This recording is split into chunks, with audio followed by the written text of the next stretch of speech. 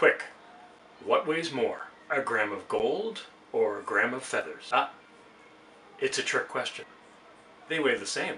A gram is a gram. So when you're dialing in those macronutrients, sometimes eyeballing portions isn't the most accurate way. It's essential kitchen tool number 3, a digital kitchen scale. Here's why you need one. So I hold in my hand some walnuts.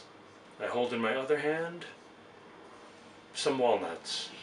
Let's weigh them. So one of the handfuls looks a little bigger.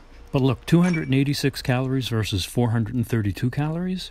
Not a huge difference, but make that mistake at several meals and by the end of the week, you'll be way into calorie surplus. Just because you're eating out doesn't mean you can't practice portion control with a scale. Because chances are, like most restaurants, they have actually measured each portion. That's how they know what to charge.